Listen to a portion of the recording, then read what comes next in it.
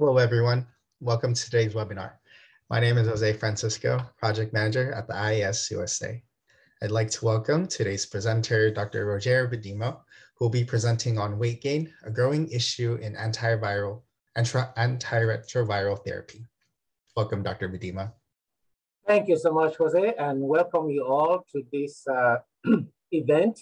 And as the title suggests, this is a growing issue, and I would like to get you through what we have learned in the past couple of years and what I think we still have to learn. And here are my disclosures for the past couple of years. And this is an IAS-USA program that's accredited by the ACCGME for 1.5 AMA Physician Recognition Award Category 1 credits. And here are other credits that this activity is recognized for, including 1.25 ABIM mock and nursing contact hours, pharmacy credit, and the like. So, and we are grateful for the support of these entities for this program, Platinum supporters, Leave, and Silver supported Jensen. This on-demand recording and slides from this webinar will be available within 24 hours after the live broadcast at this site, and you will receive notice of that if you register. And here is a little bit of a housekeeping. Navigating this activity, you will see 4 questions. There will be a separate window that will show the 4 questions, and choose the response from the poll, and responses will be displayed after the poll closes. How do you submit the questions? Look at the Q&A button. I will apologize in advance that we are not able to address this, all the questions with time allotted. Some people have already submitted questions before the activity. We take note of those, and we will go through them during the activity. And if they are left unanswered, we will do so at the end of the activity.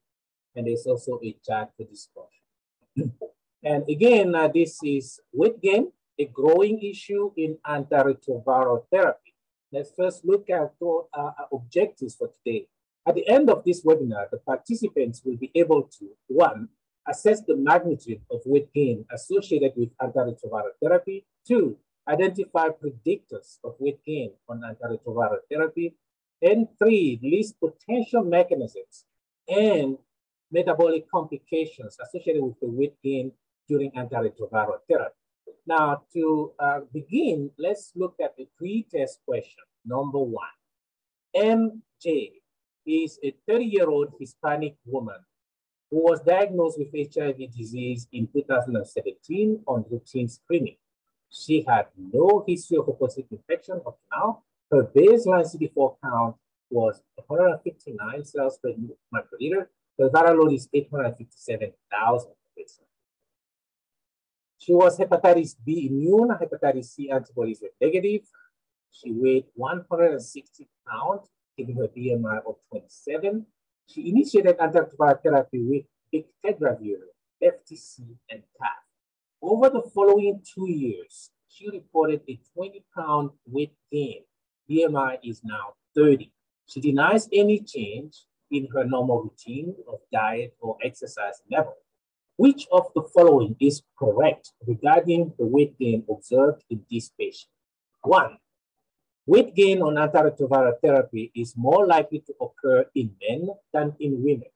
2, weight gain is more likely to occur with NNRTI than with instill-based regimens. 3, weight gain is more likely to occur with TAF than with TDF-based regimens. 4, exposure to FCC TAF will not have been associated with weight gain and if this patient was taking PrEP rather than antiretroviral therapy. So this weight gain is only for people on antiretroviral therapy but not on PrEP. And 5, all of the above. Please answer.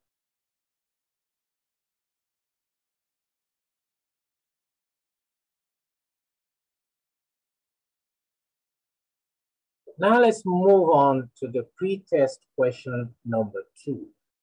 AB is a 32-year-old Black woman who has been virologically suppressed on EFB, TDF, FTC since 2012.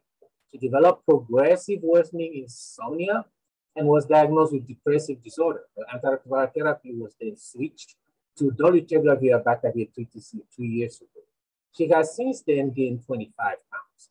She's not concerned about her appearance, but you would like to counsel her about potential metabolic complications of weight gain on antiretroviral therapy. Which of the following is true? Number one, dolutegravir is associated with significant worsening in lipid profiles, which correlates with the weight gain. Two, there is no risk of metabolic complications since most of the weight gain is lean mass, not fat mass. Three, weight gain on antiretroviral therapy is associated with an increased risk of cardiovascular disease. Four, weight gain on antiretroviral therapy is associated with an increased risk of metabolic syndrome. Please vote.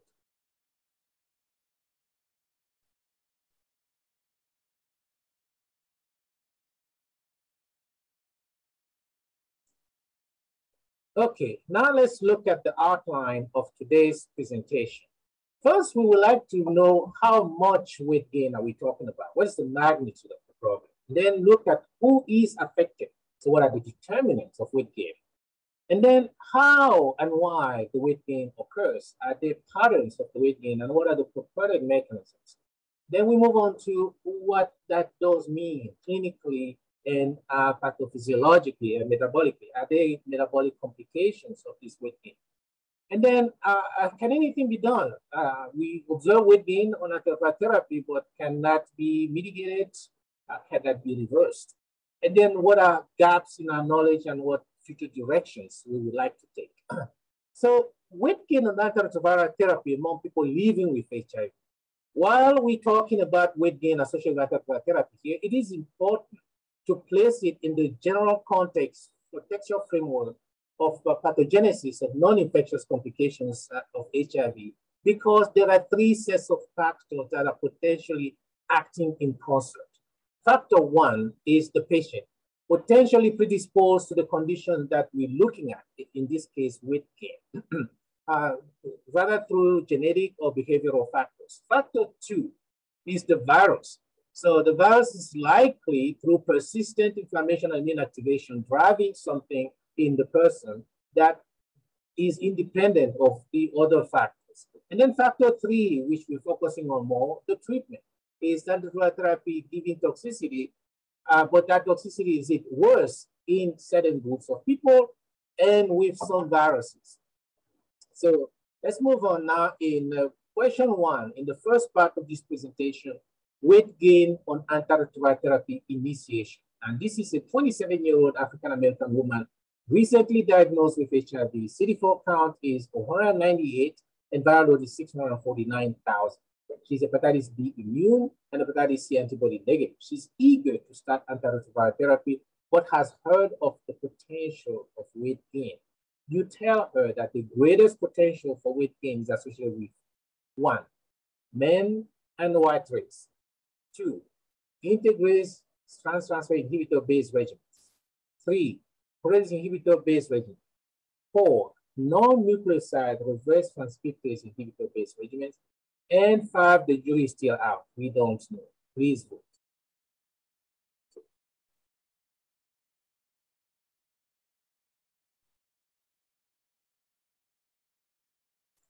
Now let's look at the result. All right. So for 59% of you, the answer is correct. Integrase trans-transfer inhibitor-based regimen. And we will explore that further. And this is the correct answer. Now, let's first look at, this is one of the initial cohorts, the so-called NA Accord, to document weight gain on antiretroviral therapy. Three observations can be made from these graphs. Number one, the magnitude of weight gain appeared to be greater with exposure to integrase inhibitors, INSTI, the curve in red, than with protease inhibitors or non-nucleoside reverse transcriptase inhibitors.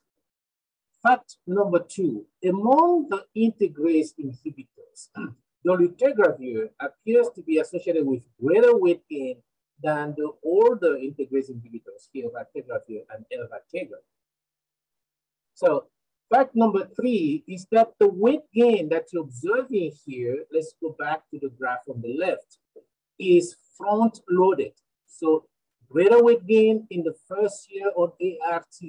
And we have here the BMI increase estimated in the first 2 years of ART by these 3 regimens was about 0.4 for INSTIs, 0.3 for PIs, and 0.2 for NNRTI. So the weight gain on antiretroviral therapy appears to be front-loaded, either slows down or plateau thereafter. And this is another analysis that we did. It's a single center study of about 4,000 racially and ethnically diverse population of people living with HIV. Here we show that significant disparities exist in the magnitude of weight gain on antiretroviral therapy. First, by sex on the left, with women gaining more weight on INSTIs and PIs than men. And 2, by race and ethnicity on the right, with greater magnitude of weight gain on INSTI being observed among Blacks in blue and Hispanics in red. So those are 2 determinants that is important to pay attention to from now on. And this, now we move on to a pooled analysis of 8 phase 3 randomized controlled trials of first-line antiretroviral therapy initiation during 2003-2015, about 5,600 patients. The baseline factors that were associated with weight gain in this analysis included lower CD4 cell count, higher HIV viral load at baseline, no injection drug use, female sex, Black race, symptomatic HIV, and younger age, as well as higher BMI. Now you see now beginning to emerge a pattern of predictors. We talked about Black race and we talked about female sex. And now we have all the predictors here that are lower CD4 count and higher viral load. So the most advanced patients gain the most weight in this particular analysis. Now, we also here newer to the slide that I presented earlier, observing differences in weight gain by NRTI groups, with the curve on the right showing you that TAF is associated with greater magnitude of weight gain in red than abacavir in blue and TDF in yellow. And that AZT was actually associated with either a plateauing or a slowing down of the weight change during antiretroviral therapy, a fact that we will return to. And other observations from this analysis are consistent with the observational studies that I presented earlier, which included findings of greater weight gain among female and in Blacks. Now, I'm looking here at the advanced study, which is very aptly named because it actually did advance our knowledge greatly on about antiretroviral therapy associated with gain.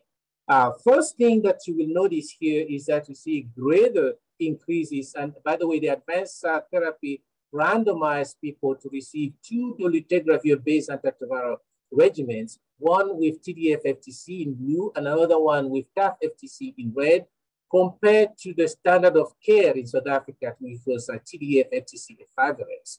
And the first fact we see here is a greater increase in weight in the 2 dolutegravir arms, which you see greater even with the TAF-FTC dolutegravir than TDF-FTC dolutegravir. And also there is a higher weight increase in women than in men, significantly higher. Here, this analysis is at week 96, showing a 10 kilogram increase with dolutegravir FTC TAF in women compared to 5 kilograms in men. Another point here is that there appears to be somewhat of a slowing down or a plateauing of weight increase in men that was not observed in women. Final fact in this slide is that you have a group of people who achieved more than 10% weight increase on LRT, and these were 25% of the group of dolutegravir FTC staff versus 13% dolutegravir FTC and 11% efavirenz FTC staff. So these are the extreme weight gainers were more represented in the dolutegravir and TAF. Similarly, treatment emergent obesity was observed in 19% in that first group, which was statistically significantly different from the other groups. So the estimated BMI increase here at 1 year was 1.5 in male and 2 in females. If you remember, when I presented the data from in the US, in the NA Accord, the average BMI increase with dolutegravir was 0.5. So this is an even greater weight increase than we have observed in the US studies, possibly because this study is almost entirely among Blacks. And we already showed you that Blacks were more likely to gain weight in US studies. So patterns are beginning to emerge in what are the determinants and predictors of weight gain, but not entirely. And following up on the advanced study after 144 weeks, we continue to see increases in weight. So far from the plateauing that we appear to have been observing at week 96 among men, there was a further gains in weight in that group. And while in women also, we continue to see even greater amounts of weight gain.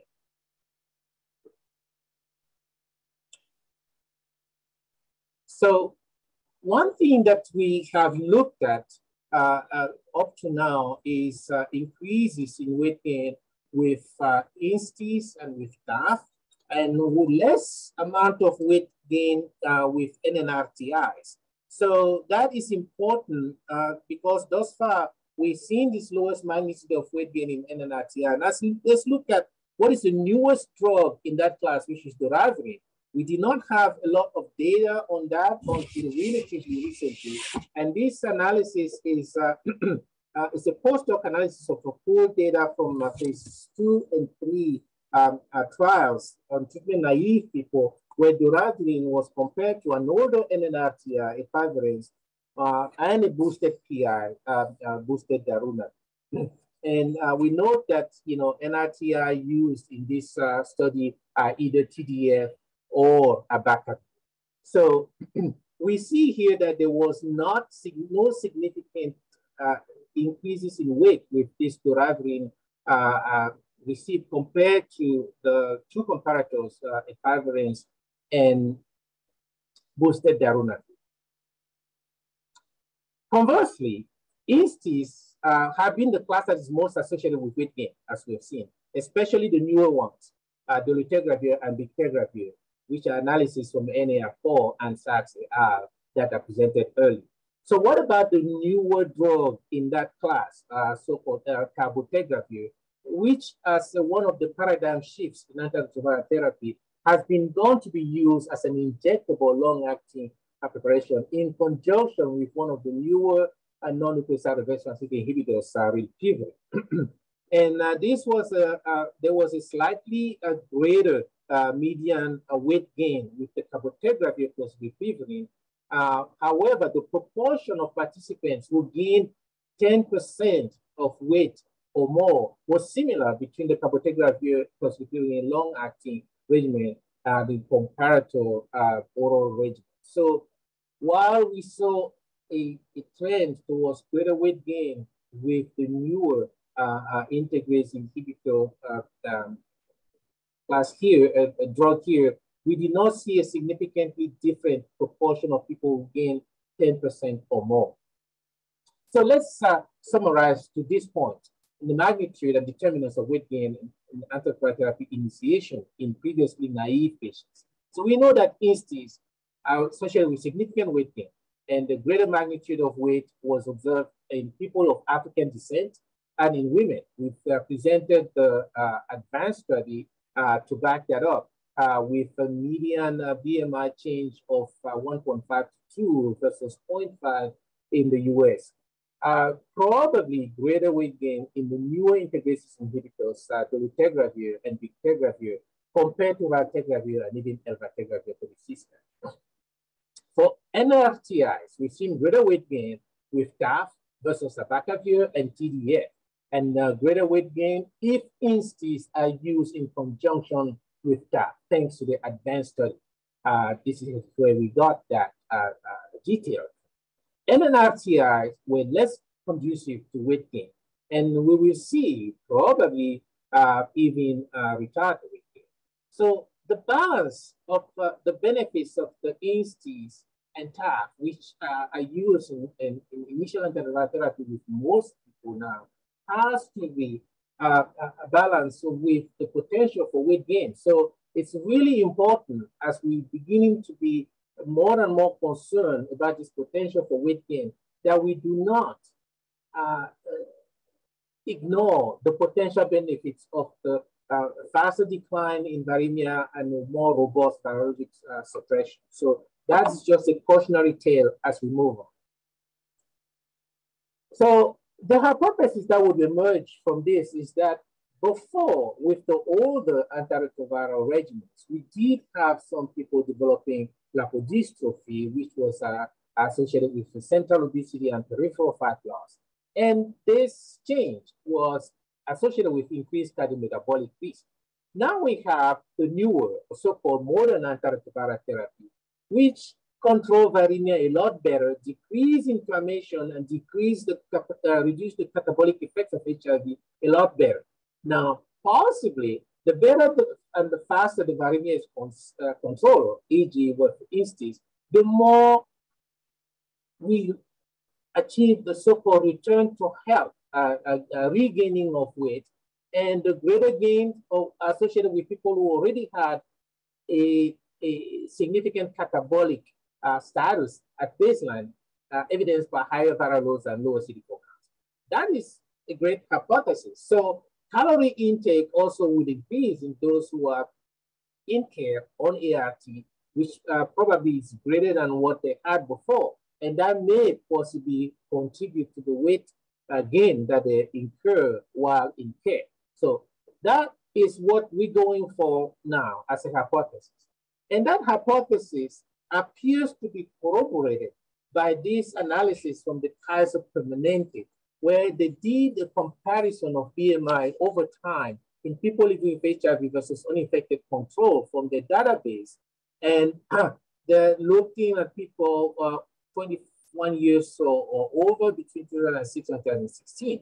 And what you look at here is in a linear mixed effect modeling, comparing BMI change over time, is that those people living with HIV started with a BMI that was lower by 3 points than those of uninfected, but they caught up quite quickly in that, well, not very quickly, but comparatively quicker than those with without HIV infection in the Kaiser Permanente database. So the slope of gaining weight over the next 12 years was much steeper in people living with HIV, now approaching the BMI of those who were uninfected and matched to them by 12 years on antiretroviral therapy.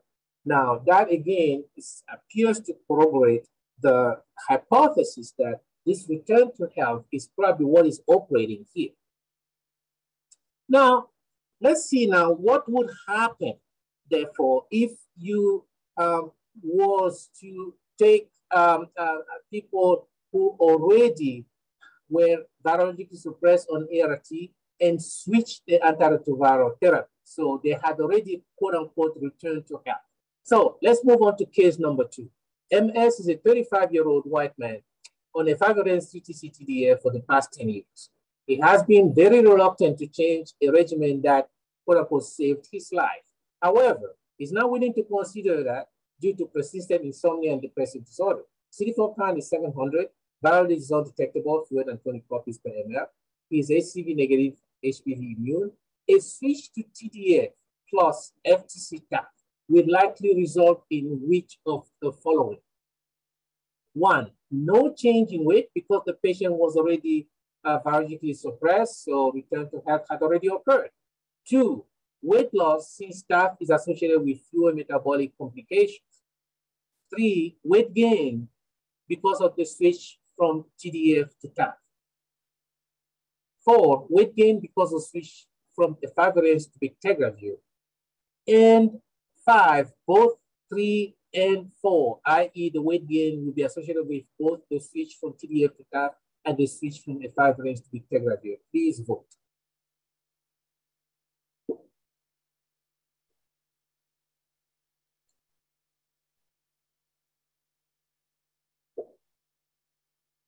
All right, excellent. So I guess for 83% of you, you can sign off.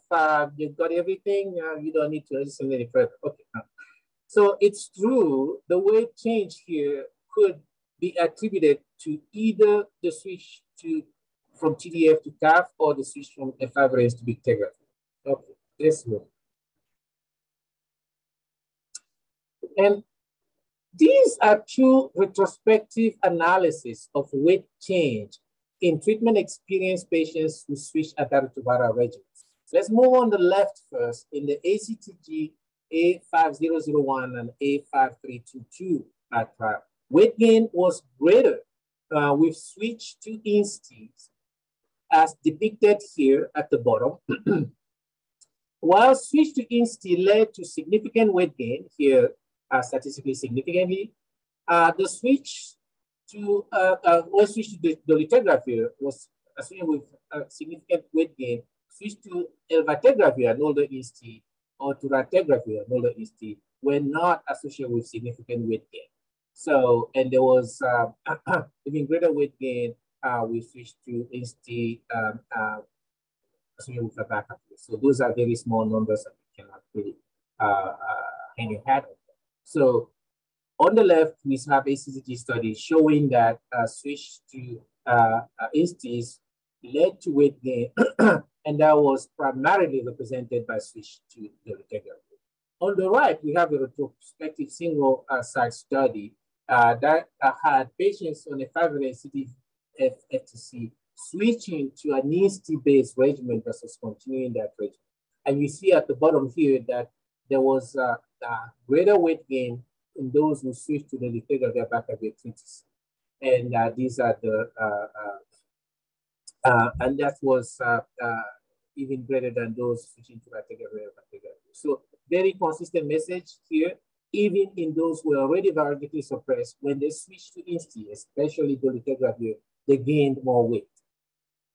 Now, this is another analysis of the NAR code, this time looking at weight change with switch to INSTI, either from NNRTIs in blue or from PIs in red.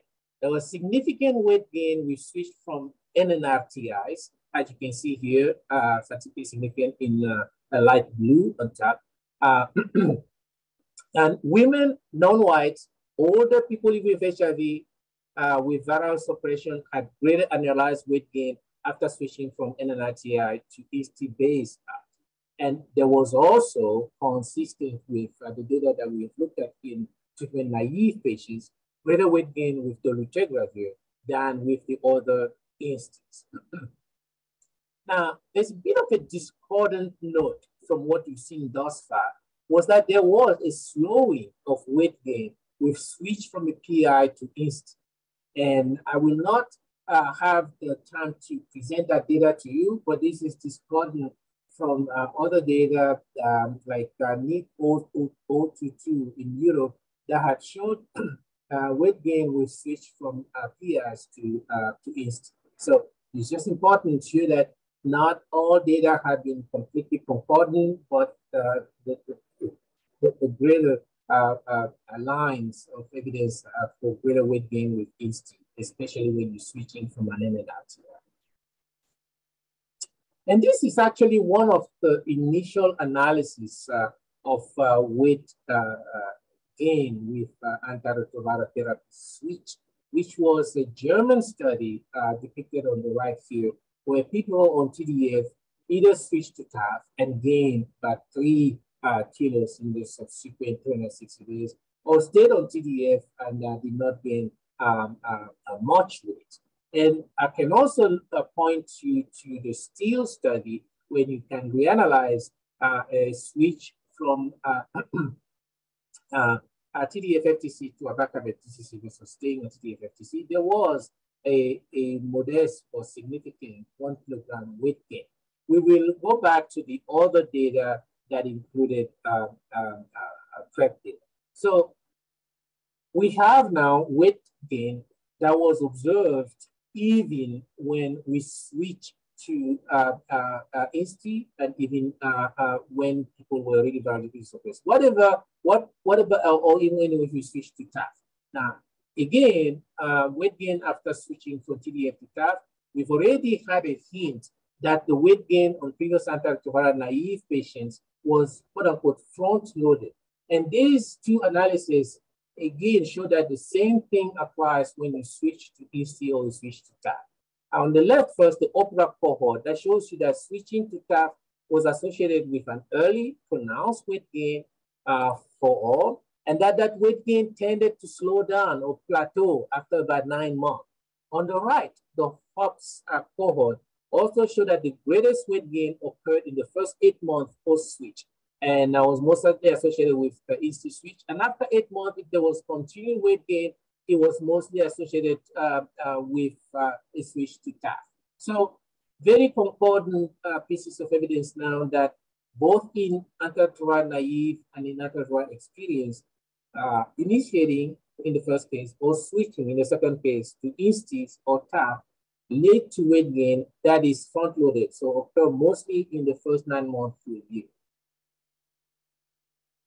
And again, this is a similar finding here from a more recent analysis of the Swiss cohort. On the left, you have an analysis of 4,375 adults living with HIV who received TDF-containing antiretroviral therapy for 6 months or longer. And when they switched to TAF, in blue here, you have weight gain. When they stayed on TDF, there was no weight gain. Another analysis of the switch cohort, those who continue the backup year have less weight increase than those who switch to TAF. So very consistent. Now let's go back to our conceptual framework. Now, a word of caution before we proceed is that just because INSTIs and TAF are both associated with weight gain, it doesn't necessarily mean that they achieve this through similar mechanisms. So we already seen that we have weight gain in both antiretroviral naive and antiretroviral experience. This suggests different or maybe additional mechanisms of action than just the reversal of catabolism and inflammatory changes in adipose tissue, or so-called return to health.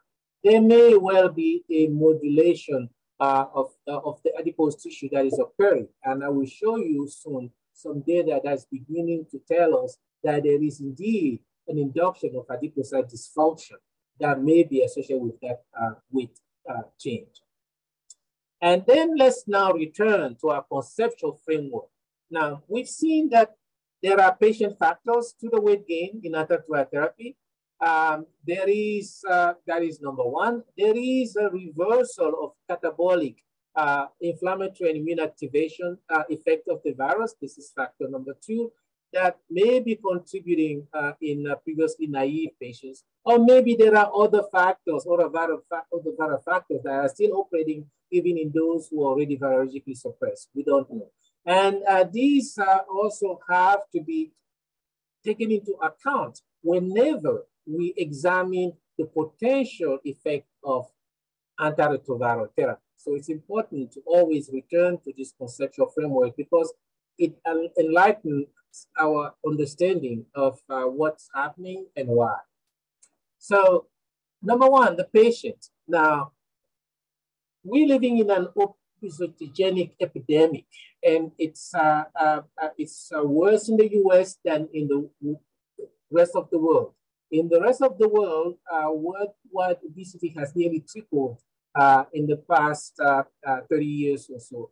In 2016, more than 1.9 billion adults 18 years old were overweight, and of these, 650 million were obese. So 39% of adults 18 or over were overweight in 2016, and 13% were obese. In the US, rather than having 39% who are overweight like in the rest of the world, 39% or 40% are obese in the US. And that is very important. And also important is to note what are the demographics that are most affected. Blacks, Hispanics, and women. So those are exactly the demographics that we've been dealing with here in terms of weight gain on antiretroviral therapy. So this appears to be a convergence of two epidemics and highlights the fact that the patient factors have to be taken into consideration when you are examining potential effects of antiretrovirals. And this obesity epidemic is only getting worse and appears to overlap significantly with the HIV epidemic, at least in the United States, with overrepresentation in the South in Blacks, Hispanics, and people of low income. So very concerning. Now, what does obesity do to the body? And obesity induces inflammatory changes in the adipose tissue. And this is so-called phenotypic modulation of the adipose tissue with progressively greater degrees of metabolic dysfunction and increased inflammation. And here you see that in this modulation, you have an increase in markers of inflammation, progressively so as you get more and more obesity. And also you have a decline in anti-inflammatory adipokines, mostly here adiponectin, while we have an increase in pro-inflammatory adipokines like leptin. So we're having an increase, and here is a fat tissue. First here, obesity is an expansion of the volume of adipocytes. And as this adipocytes expand, you see here in the stromovascular fractures, so the interstices between adipocytes, there is the accumulation of inflammatory cells. And that accumulation is important to note for a number of reasons. If you look at the macro level here, you see that the weight circumference is really correlated with C-reactive protein, a marker of inflammation. So those are two pieces of evidence showing you that obesity is associated with significant inflammation, and that may occur over time. So we need to understand the mechanism of metabolic implication weight gain in HIV. So how about common living with HIV? Adipose tissue represents a potentially important non-lymphoid location for HIV replication. That is important. And there's a persistence of HIV because of the stromovascular fragment here in between the adipocytes that contains activated innate and adaptive immune cells. And those, as you can see here, as you progress from a lean person to an obese person with metabolic dysfunction, is that those immune cells in the adipose tissue are increasing over time, so is chronic inflammation. So we need to say maybe this is exactly what HIV is exploiting to increase not only the weight, but also the metabolic complication living with HIV. So that's the person. Now the virus, this leads us to the second factor, the virus. The hypothesis of these investigators here was that SIV in monkeys or HIV in humans and viral proteins could induce adipose tissue senescence and thus leading to adipocyte dysfunction that they had hypothesized. And that is indeed what they found. So number one here, you see that in vivo, there are features of adipose tissue aging in SIV-infected macaques with increased P16 and PP53. Number two, in humans, there are features of premature aging of adipose stem cells, again, by increase of P16 and P53, as well as decreased proliferation. And that was deemed to be through oxidative stress that increased in this. And so finally, there was a hint of induction of insulin resistance with these adipose cells that were infected with HIV. And again, this is the virus, has not yet factored in the antiretroviral receipt. So is it the patient? Is it the virus? Is it the treatment? Now let's look now at the prospective cohort of 319 HIV mono-infected patients on heart, 64 or 25% and 34, 13%, gained more than 5% and more than 10% of the weight respectively. The predictors of weight gain included a number of things, but not exposure to INSTIs and TAF. So here you see that INSTI and TAF were not predictive. However, TDF in this multivariate analysis predicted weight loss. So the caveat to this, there's an important caveat to this data. The mean exposure to INSTI and TAF in this study were 31 and 33 months respectively. That's why it's really important to look at the fine print. We already examined in a number of studies before now that the weight gain on INSTI and TAF is front-loaded. After that, it either slows down or plateaus. So we're catching people in this cohort at a time when we don't think in most cohorts they will still be gaining weight. However, it's important to note that exposure to TDF actually predicted weight loss, a fact that we will return to. So, and then weight gain of more than 5% was associated with type 2 diabetes as well as elevated liver enzymes. So these are important facts to consider in terms of metabolic complications of weight gain. Now, let's not completely take HIV out of the equation and just have antiretrovirals. Now, where can you have antiretrovirals without HIV? In PrEP studies.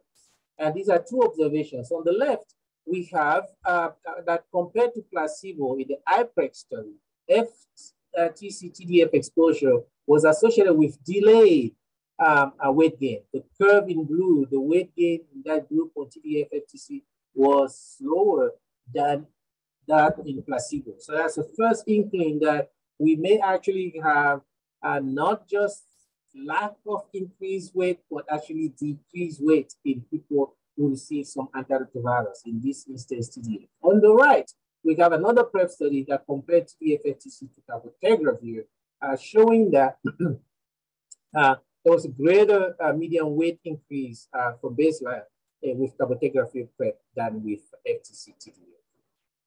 So finally, we have the START study where ART naive patients who still had a robust immune function, evidenced by a CD4 count of over 500, were randomized to either immediately starting antiretroviral therapy, that's the immediate start, or delayed antiretroviral therapy until the CD4 count had dropped to 350 or below. And the percent weight gain was greater in the deferred arm. So those who waited for antiretroviral therapy gained a little more weight, 1.9% of weight versus 1%. More importantly, most patients in this study were receiving NNITI, 80%, and very, very few were on INSTI. And the median CD4 count was also high, and the median viral load was low. So, and if you look at them baseline viral load, those who had a very high baseline viral load gain as much weight as the other ones. But those who had low baseline viral load actually gained more weight when they deferred and gain less weight when they initiate. So here's the theoretical thought. Antiretroviral therapy with NNITI, as well as with TDF, may probably prevent you from gaining weight that would have occurred if you hadn't taken it. And this is what we've seen in IPREX, we've seen in START, and that's important consideration to start having. And on the same vein, let's look at the pregnancy data. This is the impact to 10 ART naive pregnant women were randomized to receive dolutegravir with either TAF or TDF or the standard of care efavirenz FTC-TDF. In this analysis, we examined average weekly maternal weight gain, which on average was greater in the dolutegravir arms, 0.378 and 0.319, versus the efavirenz arm, 0.291. So that's the first fact.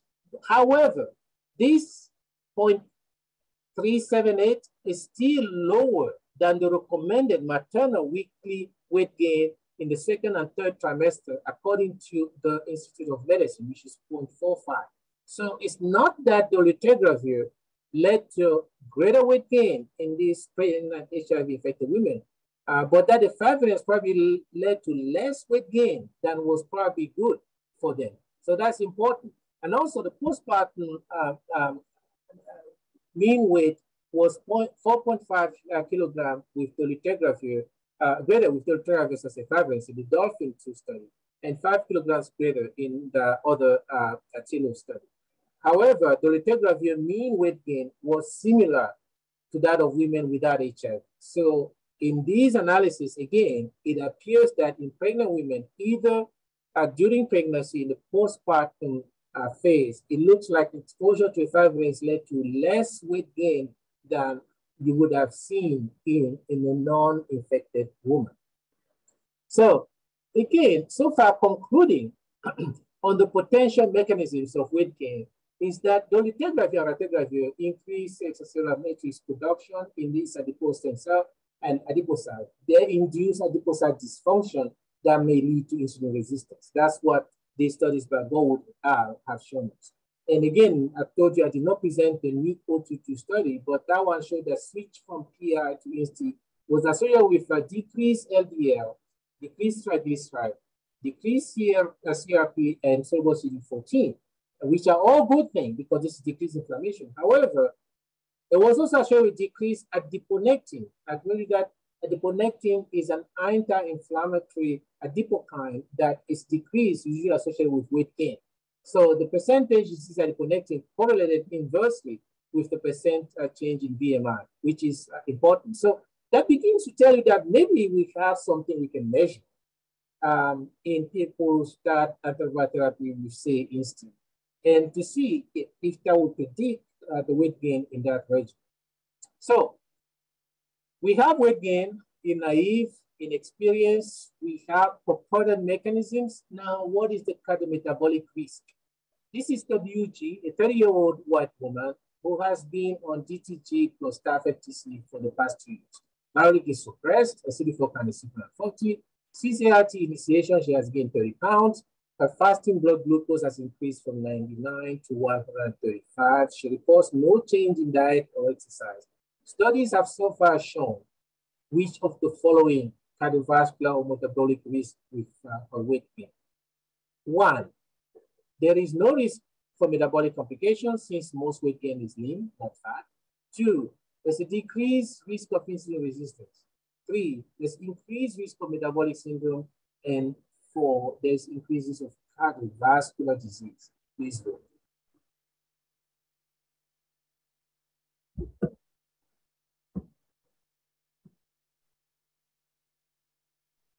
All right, let's see the results. Perfect. So 2/3 of you have seen the increases of metabolic syndrome.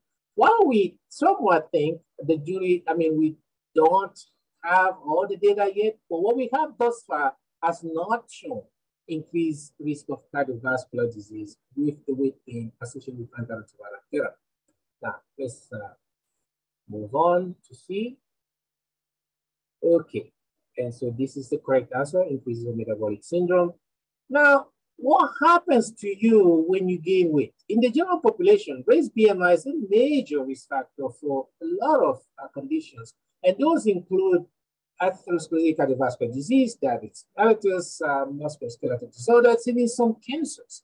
And these are also, incidentally, the leading causes of morbidity and mortality in biologically suppressed people living with HIV today. So we, again, risking at the confluence of two bad things. If you gain weight, you're more likely to develop these conditions. People living with HIV are more likely to develop these conditions. People living with HIV gain weight. So that may be a lot of bad associations. Worse yet is that diabetes risk associated with weight gain is greater in people living with HIV than in those who are not living with HIV. If you live with HIV on ART, every 5 pounds of weight gain is actually a 15% increase in diabetes, while the risk is only 8% in control. This is an older study before we even started getting very concerned about weight gain and therapy, but very telling in this case. Now, looking at the Texas carrying women, advance again showed us here that most of the weight gain in the dolutegravir arms was fat gain. That fat gain was both in the trunk and arms. And then again, those who were on TAF, in addition to dolutegravir, gained even more fat. There was also increases in lean mass that was also higher in the radiography, but again, most weight gain was fat gain. So, and again here, we see that in the 5 valence arms, there was very much smaller increases in lean and trunk fat. So,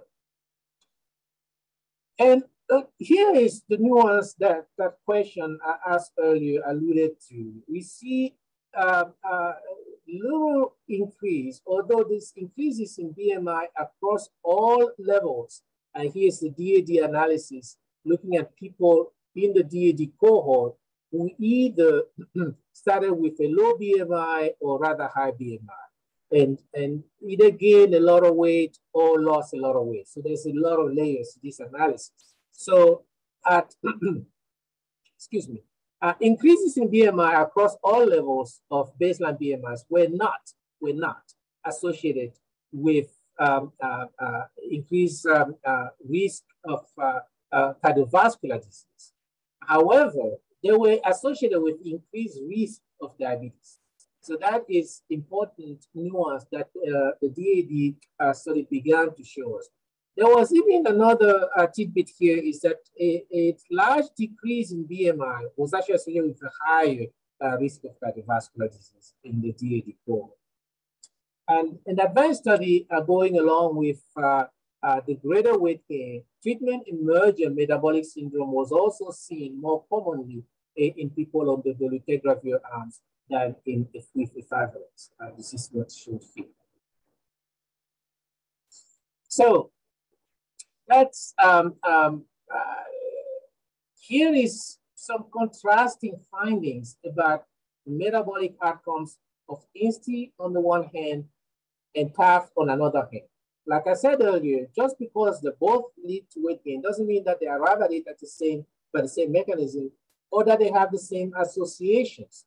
So if you first look on the left, this is the data from the still ongoing REPRIEVE trial, where people living with HIV but still with low ASCVD risk for randomized to receive statin or not. That's on the left.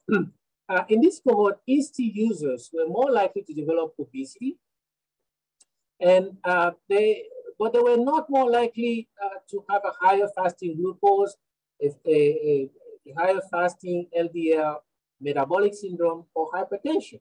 But if you look on the right, this is the cohort studies where people switched to TAF or remain on the baseline regimen. A switching to TAF led to increases in total cholesterol, in HDL, in LDL, and triglyceride after 18 months, even if there was no significant change in total cholesterol to HDL ratio. So we now seeing that it's not as simple a picture as we initially thought. And I invite you to continue to compare and contrast the metabolic associations of weight gain with INSTI on the one hand and TAF on the other.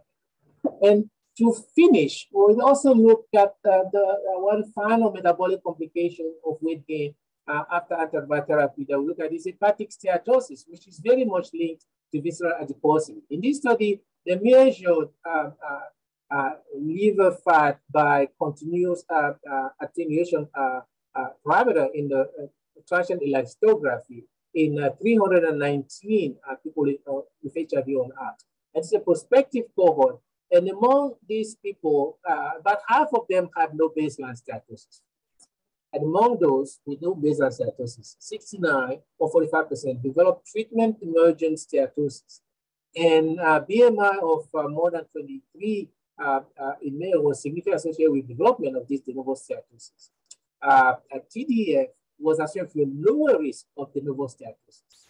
So that's what the graph shows you. So that's important. Again, we're seeing TDF being protective of a bona fide metabolic complication that people living with HIV are prone to. And however, here in this analysis, exposure to TAF and INSTIs were associated with increased risk of de novo steatosis. Other predictors of de novo steatosis included lower native CD4 count, BMI, understandably, and higher levels of fibrosis.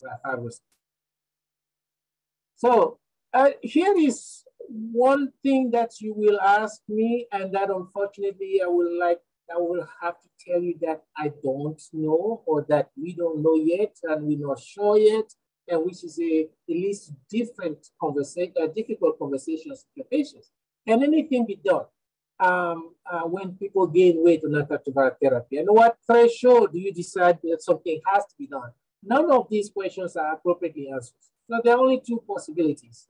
One is antiretroviral switch, reversal of weight gain that occurred with either initiation or switch to insulin tap. It's not clear that its reversal is certain. It's possible, but it's not clear. And another question that you might ask me, so I will preemptively answer it, it's not clear that removing only insti and leaving tap, or removing only tap and leaving insti will also lead to a lot of success. Now, we eagerly awaiting data from an ACTG trial, and there are others as well, to give us this. So far, there are small observational studies suggesting reversal of not just the weight, but metabolic complication. I prefer not to present them because I think the data is still very fragile. Then the second option you may have is lifestyle or modification. We all know how easy it is to change our lifestyle, right? So diet and exercise have been reported to work. Ancillary benefits of this diet and exercise could include prevention, mitigation of other non-AIDS complications that have nothing to do with weight. And also the DHHS guidelines tell us to counsel patients on lifestyle modification diet interventions and starting exercise. I would actually tell you that before you initiate antiretroviral therapy, it's a conversation to have. People don't like when physicians tell things that they're not sure of, but it's important to have that candor with your patient that we don't know whether you're going to gain weight. We're not sophisticated enough to find out yet. And we don't know whether that weight gain will be able to be reversed should it occur. So what do we need to know? We need to better understand the predictors. We know sex, race, ethnicity, but there's still too much variability, even within those predictors. We need to better understand the mechanism. Again, they may not be the same for instance and staff and TAP. We need data on better data than what we have now. Apparently, there's adipocyte dysfunction with instance, but that I don't know yet. Insights from PrEP tell us what happens even if you don't have HIV, so that teasing out the effect of antiretrovirals. The regional fat disposition, I told you that the weight gain in advance was mostly central, but also peripheral. And while they also gain lean mass, they gain mostly fat mass. And what happens with appetite and metabolic rates? So maybe when you take these drugs, you start eating more. We haven't even looked at that yet. And maybe when you take these drugs, you absorb more of your food. We don't know. So we need to better understand these differences. Especially, we need to understand reversibility and mitigating factors, as well as predictors. I talked to you about adipokines, but it's not yet ready for prime time. So let's summarize at the end of the hour. There is accumulating data that INSTIs and TAF-based regimens are associated with greater weight gain than other regimens, and also PRs to some extent.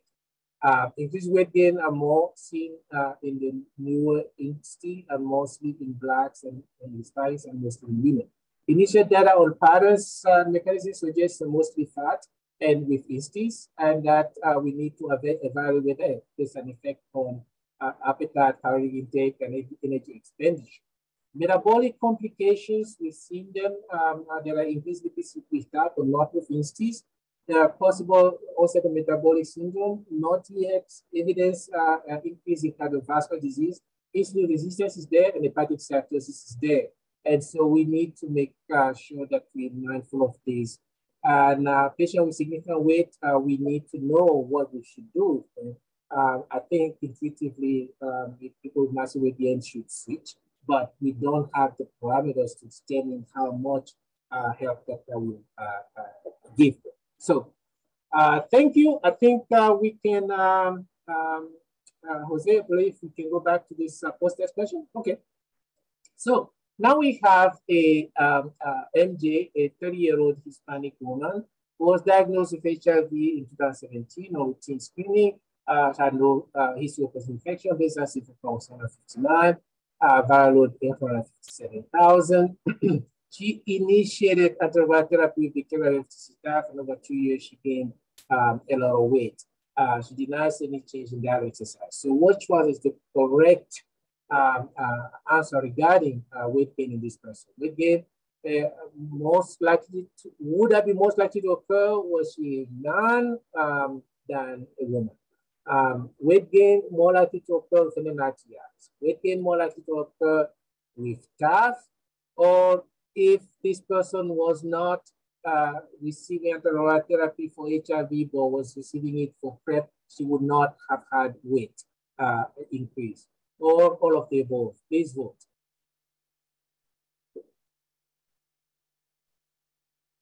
And please vote right.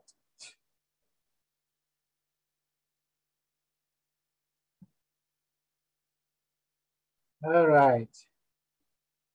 Fantastic. Thank you. So now we see that after looking at the data that we presented, 91% of you correctly showed that the weight gain is mostly with staff. Now, it's mostly with women, not with men, and it's mostly with INSTIs, not NNRTI. And even with exposure to antiretroviral in the people without HIV, like in PrEP, there is weight gain. So that is, so 4 is not correct, neither is 5 by definition.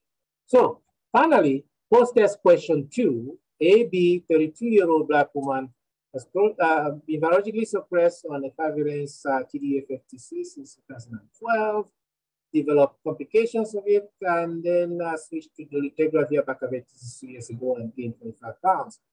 Some people are not unhappy with gaining weight. So let's not look at body shaming or anything. So they gain weight, they're okay with it, but you wanna make sure as the provider that they don't have metabolic complications. So what do you tell them? Number one, that dolutegravir is associated with a significant worsening of the lipid profile, which correlates with the weight gain. Number two, that there is no risk of metabolic complications because most of the weight gain is lean, not fat. Number three, weight gain on antiretroviral therapy is associated with increased risk of cardiovascular diseases in the studies that we have looked at. And number four, that weight gain on antiretroviral therapy is associated with an increase of metabolic syndrome. Please vote.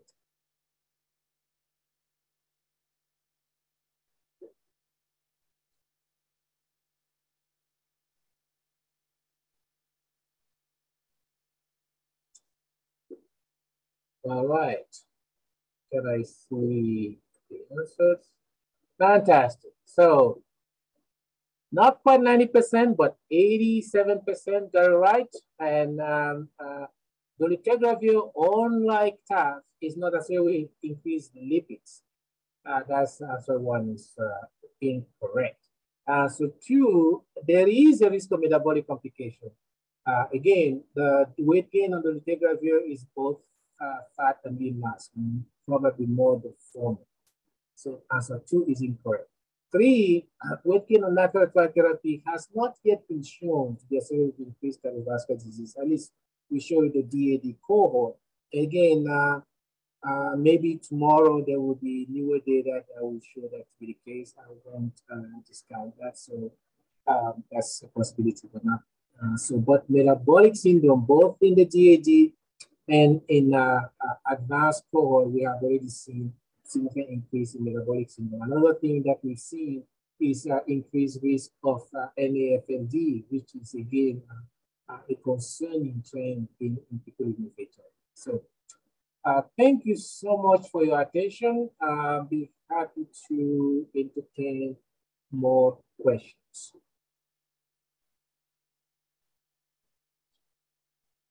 Back to you, Jose.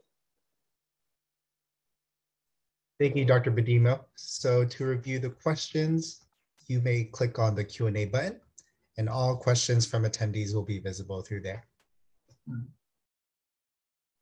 Oh, okay. Hold on. Let's say Q&A. I guess I did not do my homework, Jose. Sorry. Okay. Is it possible that differential weight gain by drug class and within INSTIs is confounded by differential accompaniment of TDF? Excellent question. That's one that actually planning to delve in because you have seen all these analyses.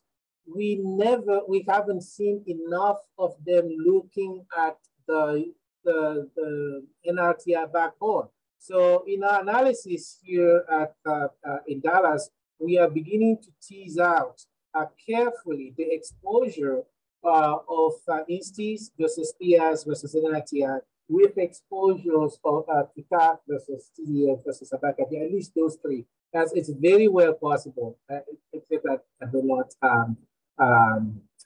have evidence of that. Okay, that's good. So why is your presenter claiming obesity is a disease when it's not diagnosed with mental illness? Okay, so I would take I would apologize for this. Again, I told you that, that just because somebody has a greater weight doesn't mean that there's anything necessarily wrong with them and it's not a disease. However, we have something that has been termed obesogenic epidemic. Now, I think that maybe we should remove the term because of Merck's disease. Point well taken. So any thoughts or studies using GLP-1s to diminish weight gain or SLG? Okay, I'm having trouble turning off the send anonymously. Okay, and you just enter my name. So no worries, I will not.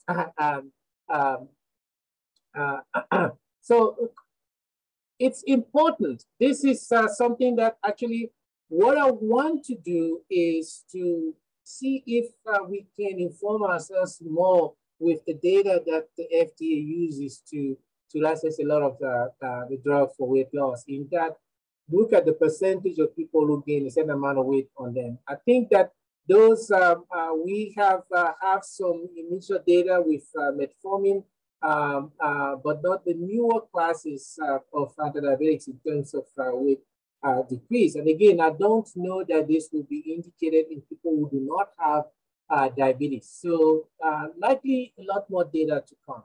So next question, are folks on TAF for PrEP experiencing weight gain? Yes, so the Discover study, again, there was a lot of data that's been presented, everything. Now we're comparing TAF FTC to TDF FTC. There was greater weight gain with the TAF FTC. Thank you. So is there data comparing different types of ART compared to an HIV negative population with regard to weight gain? So in other words, do we know that the weight gain is because of the ART and not because of the person would have gained weight anyway with age? Well, thank you so much. This is actually one of the reasons I started this presentation by putting this conceptual framework. There is the patient, there is the disease, and there is the drug. You cannot look at either in isolation. And taking HIV out of the equation was looking at the effect of antiretroviral therapy on weight in people on PrEP. And that is what we have seen, some weight gain with TAF FTC, but probably weight loss with TDF, which is the IPREX data. So important. So how does the advanced analysis of weight gain by CYP2B6 genotype impact your understanding of weight gain? Specifically in the analysis, they found no difference in weight change between the reticular and CYP2B6 fast metabolizers of efavirenz. And based on these findings, advanced authors stated weight gain from the new ART is a return to health and an off-target effect. Do you agree? Okay, Jessica, fantastic. Again, we have to be selective in what we put there. This analysis of the advance was very interesting. What they had are three categories of people on the efavirenz arms: the fast metabolizers, the intermediate, and the slow metabolizers. What it did show here, like you stated, interestingly, in that those who were fast metabolizers in the efavirenz group had as much gain as the reticular. So basically, it's the exposure to efavirenz, the levels of efavirenz predicted a weight gain. And so that is important to take into consideration that it's possible. Again, that will lead you to potential mechanisms that we don't know yet, because nobody has done the study, to my knowledge, that Thorwood et al. Did with adipocyte stem cells as well as SIV monkeys to see if efavirenz would be associated with adipocyte toxicity. Other studies that did not present to you have actually shown that, unlike NRTI, and I don't believe they did have an NRTI in that study, dolutegravir concentrated on INSTIs concentrated more in the adipose tissue than the other classes of drugs. So suggesting that they not only get them more, but then they're more likely to impart this adipocyte dysfunction. We do not know that. And I'm not sure that I will go so far as to say that this is proof that this is just return to health, because it's contradicted by the evidence of people already virologically suppressed on ART. So what if client is already on TAF when switched to INSTIs? Is weight gain as significant? Yeah, interesting question. Of course, we do have some people who only switch to TAF. Of course, these are in clinical observations, like another person had asked earlier, difficult to tease that out because we don't have in many studies that control. But the OPERA cohort can get a little bit to that, because now you look at people, regardless of the NRT, switch to INSTIs who are associated with the increased weight. So that's the data from the OPERA cohort that you can go and look at. So that the answer to that is yes. So thank you for the review. Thank you, I appreciate that. As a pediatrician, I'm especially concerned about weight gain in adolescents, as dolutegravir now is first line. Do you comment on last data in the adolescent population? Oh, this is actually tomorrow. I'm talking to someone who is doing a fantastic work on this patient population, not just adolescent, but he's looking at the people who are who perinatally acquired HIV and was followed for many years to adolescents, compared to those who were exposed to HIV but did not acquire it and went to adolescents, and beginning to tease out the differences in weight change. So we know still her thunder that this data is likely to come out really soon, and you will get an answer. So you would or would not change patient with severe hepatic steatosis on INSTI regimen. Yeah, so let me preface my response by saying that I am not putting guidelines beginning to react to emerging data, some of which is concerning. The last data that I presented on NAFLD suggests that we probably should. And I cannot wait until we get a lot of data to confirm that we definitely should. So, are there data on weight gain in persons using TAF-FTC for PrEP? Yes, and this is a discovery study comparing TAF-FTC to TDF-FTC, and there is a greater weight gain in former. So you would or would not change patient severe? Oh, sorry. Is that the same question? Severe person INSTI. I would change. Again, and this is my own.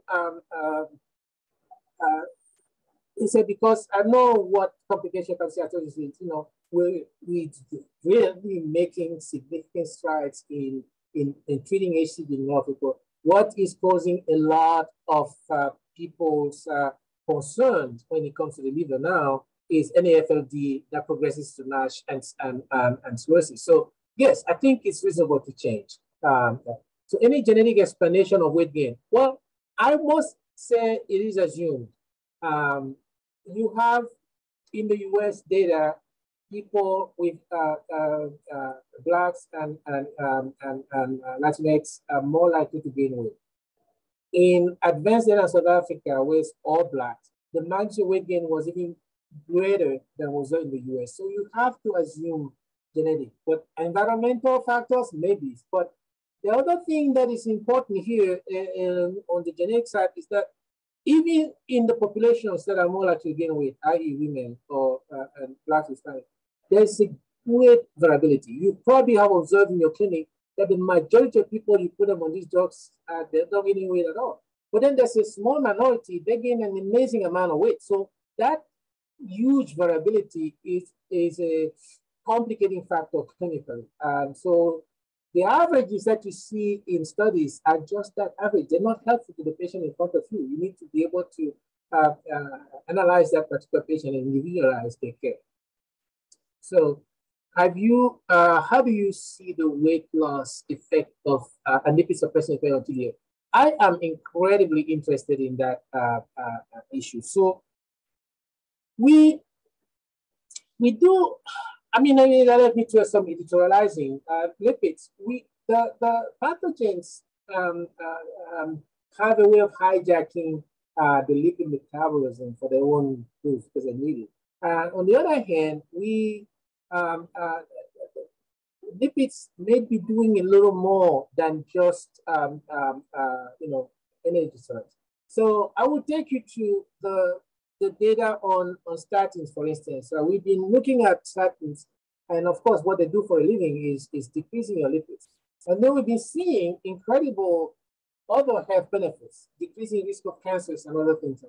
So we think that there could be an association between inflammatory immunomodulatory effects, and that may be something that, again, pure speculation on my part, no data to stand on, is that TDF may be doing something similar, but time will tell. I think people will soon probably do studies on that in vitro and in vivo to confirm.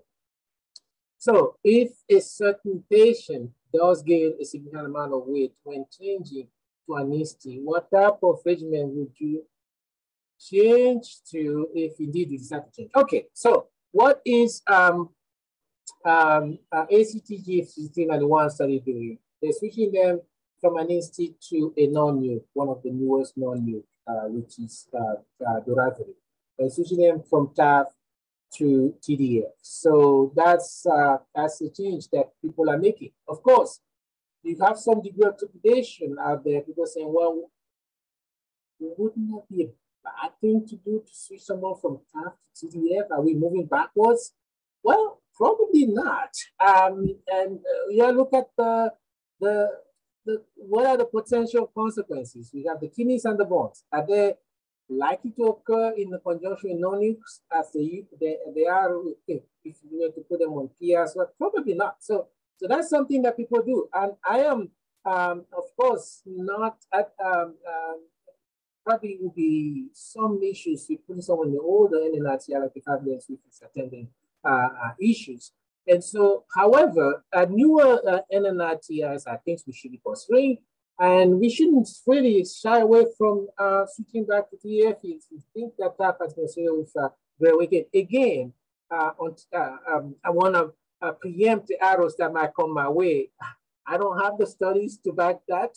I just think that as clinicians, we're not faced with a problem that we may need to respond to before we get a lot of data. So how to tackle the weight gain, such as the improvement. So that's sort of the same thing. I must apologize that the biggest question most of you came with, I don't have answers to. What can be done? We don't want to point to a problem and tell you, oh, we don't know what to do with that problem. But we try. So when a patient asks you, I want to change my ERT because of my weight gain, what is your response? Well, I hope that before we get there, I have told the patient when I was initiating antiretroviral therapy that there is a potential. Because I don't want to lose someone's confidence. And I think we are in danger of losing a person's confidence when we don't tell them that there's something might happen. And it does happen. We say, yeah, we knew you could gain weight, but you didn't tell me. And so that's important. Then that occurs. Now we tell them that, okay, now we don't know that for a fact, but you might lose some or all this weight if we were to switch you. And here are the options. And admitting candor and proposing the options, letting the patient be the person making their own decision is, I think, is an important stance. So, okay, is there similar weight gain in pediatrics? Yes, I think it's been seen in Africa, and I answer to someone else that I know people for a fact who are looking at this and who are generating fantastic data, and I think you will see that out there. So thank you for education. I really appreciate it. Jose, I can go as long as you let me go, and when you want me to stop, just cut me off. Yeah. So Dr. Bedimo, if you have the time available, you could go through the questions, but if you don't, we could close out the webinar. Okay, it's all right. So let me look at the next questions. Dr. Wanda Fiora and practice. Have you switched ART in patients who have gained weight due to the cardiac? So again, I really do apologize, Dr. Fiora. I mean, this is a question that I've received a lot. I hate to tell you things that are not yet solid, that don't yet have solid evidence behind it, but a switch makes sense. Minimal weight gain, okay, rather, is there any data that demonstrated minimal weight gain, rather more weight loss in patients with HIV on treatment, both patient 65? I think there was some study that came out. Yes, so that's an important point. So let's go back to all the studies with older NRTIs, AZT, for instance, with lapoatabile, familiar with those. And then let's look at the SACS-AL analysis of all these Gilead studies by 8,000 patients. And look at the trajectory of people on TDF in that pooled analysis. It's actually going downwards. And then look at the IPREX, looking at comparing TDF SEC to placebo. There's a delay in the weight gain. So there has to be something to this, and probably more likely to occur in these people in the older age. Data is fragile, I don't know yet, but important. So some ART have lower levels of how does lower levels of TAF influence weight gain? Oh, well, okay, so imagine the questioner is getting to the point of the difference in the pharmacokinetics of TDF and TAF. Okay, tenofovir is the same active moiety. With TDF, you have a lot more of it staying in extracellularly and a lot less of it getting intracellular. So that's why in TAF, since most of the intercellular penetration is greater and fewer and lower extracellular level of TFV, it's thought that this is what leads to fewer off-target effects, i.e. bone and kidney. Now, is it by corollary what leads to greater weight gain? We start getting more in the adipose tissue. I would be lying if I told you I knew that. That's a possibility. I don't. So do you personally discuss risk of weight gain, metabolic syndrome on patients studying instances? Yes, I do. Potentially choosing regimen based on present risk factors. Yes, I do. And again, however, I'm not avoiding instances in these people. Again, I think I tried to preempt this question earlier by saying that let's not, again, this is not a PC thing to say, but let's not throw the baby out with the bathwater. These are incredibly potent and safe drugs, and the DHHS and the IAS-USA guidelines, they're the preferred regimen for most people. So you cannot say that we want to willy-nilly depart from these. However, if I had a person of African descent, a woman, a BMI of 35, and I would tell them that I really think that you are at the higher risk of weight gain honesty than most. Let's, I'm willing to share the information with you, and you tell me if you think you want to go with it. So good idea to save TDF as a line regimen using a backup possible to the two-drug therapy in younger patients. It's an opinion, I imagine. I will not comment. So Victor, I appreciate it. And Jose, I think that let's see, we changed the piece again. Yeah. So how do we differentiate weight gain in children due to AT and due to growth? Yeah, well, incredibly important question. Again, the pediatric data is emerging, and you will see it. So and I really thank you all. So last question in Germany, we change therapies often, but the gain increase instead. So maybe reduce. So yeah, that's the problem. Now, I don't want to tell someone, I'm going to change your weight, you're going to gain all this weight you lost. And if it doesn't happen, then what am I going to tell them? It's really a conundrum. So I really thank you all very much. I appreciate your listening and I appreciate your feedback. And Jose, feel free to share my contact information. I'll be happy to entertain any additional comments, questions about this issue. Data is still emerging. I had hoped that we'll be farther along than we are now in understanding, but I think there are strides. So thank you very much and have a good day. Thank you, Dr. Bedimo. As a reminder to our audience, evaluation and how to claim continuing education credits will be emailed by 5 p.m. tomorrow, and this will enable us to review all of those that have attended today's live program. Here are a list of our upcoming webinars, and we have a special two-part series regarding the CROI 2022 update. For more information, please visit the IAS-USA website. Here are our upcoming courses for April and June. The first one will be from Atlanta, Georgia, and the second one will be in New York. And lastly, here is our upcoming dialogue scheduled for April 1st. For more information, visit the IAS-USA website. Lastly, we'd like to thank Dr. Bedimo and to the audience for your participation. This concludes today's webinar. Excellent. Thanks so much, Jose. Wonderful.